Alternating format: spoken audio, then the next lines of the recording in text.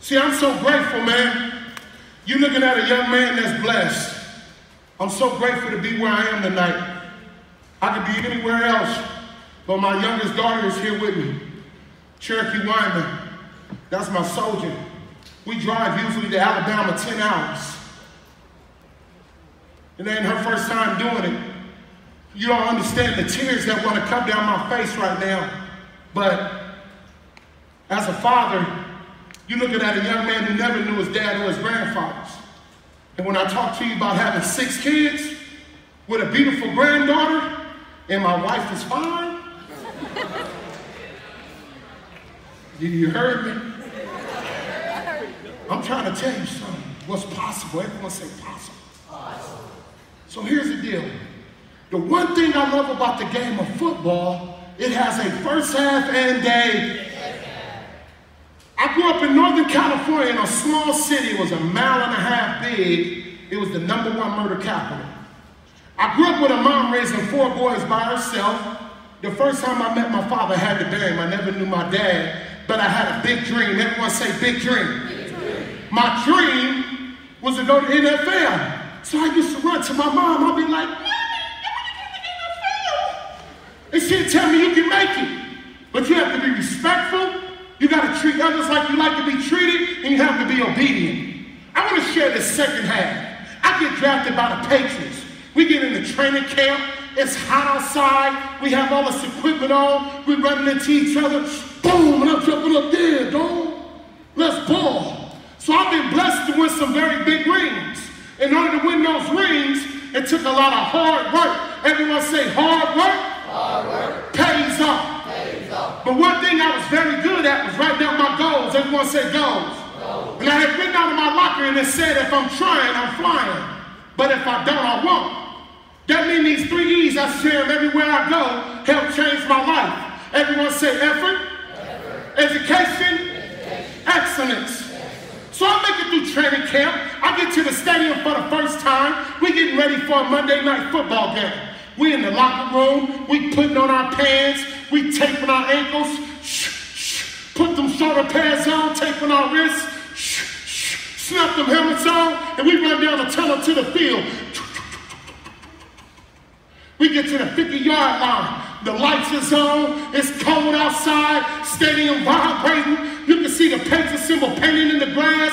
You can smell the new grass. You have the ESPN camera. You got the head cam following you everywhere on the field. Now, y'all watch football, right? How many of y'all know Brett Favre? We getting ready to play Brett Favre and them. He comes to the line. Blue 42, red 50. But see, I was playing defensive end, right? So I was getting down in my stance. I was like,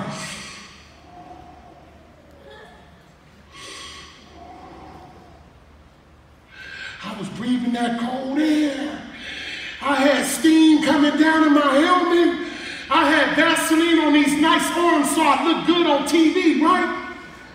So before Brett Favre came to the line, this real big guy, number 77, with a big old belly going up and down was like, and he just dropped down in front of me. He was real ugly. He was breathing real hard, going, talking about his lips were so big, looked like 2 pancakes fighting over syrup, you know what I mean? True story, right? So he snaps the ball. Brett Favre dropped back. And when he saw me coming around the corner, he took off. Ah! Ah! He started running and screaming. But being 6'8", 300 pounds, I snatched him up. Now, I was at the 40-yard line on national television. I started doing what every last one of y'all started doing. I started dancing. I was like, lean with it, rock with it, lean with it.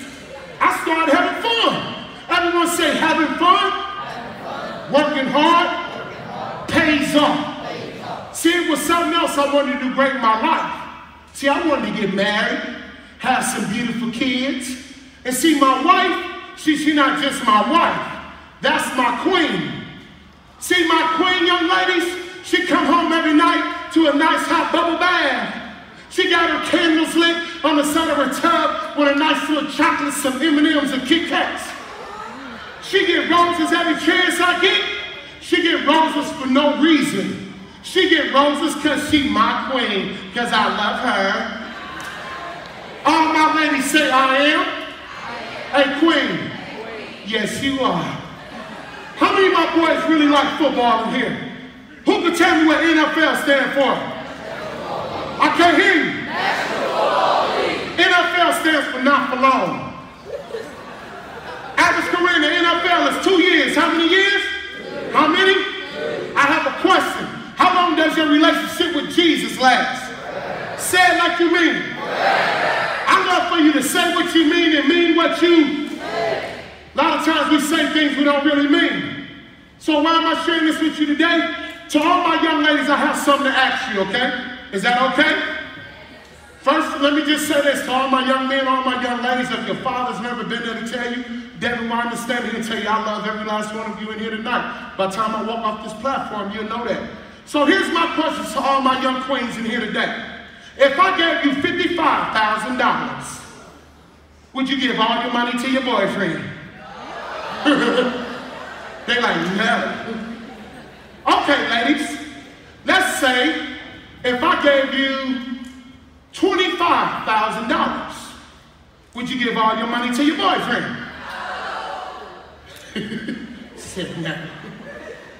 Okay, ladies, let's make it reasonable. Let's say if I gave you, oh, I got it. If I gave you $250, would you give all your money to your boyfriend? I heard a little girl say, I'll give him a little bit. So here's my question to all my young queens in here tonight. So if you wouldn't give your boyfriend that little bit of money, then why would you think to want to give him your body so easily?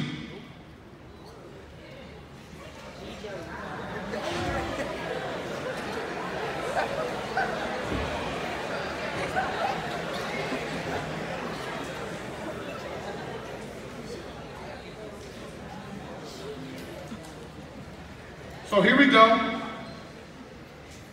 Let me just be real quick. Because we saw an epidemic break out in sports over the past couple of years. I don't have a whole lot of time, so, but I just really feel being led by the Spirit of God. I have to share this with you because we've seen it in football, basketball, baseball. It's still going on. The reason I bring that up, 55,000, I know if I use money, it gets a lot of people's attention, but what it really represents is something that God do. Everything he done, the word of God tells me it was good, right? So there's a hormone called oxytocin, and this hormone that our Father designed, he designed it for marriage, but what happens is when we're young, we start doing things we have no business doing, and when you abuse it, it turns to the total opposite. They've done a scientific study. When people abuse it, it's worse than a person being on drugs or alcohol. So let me just give you an illustration of what this hormone is about. Because I get called in all across the world, all our kids, they shooting and all these crazy things going on, but let me just give you this because I've seen where it's destroying households with your parents, why you disrespectful to your parents, why they disrespectful for themselves. This hormone is like glue. When you glue two pieces of paper together, and when the glue dry and you try to separate the paper, what happens?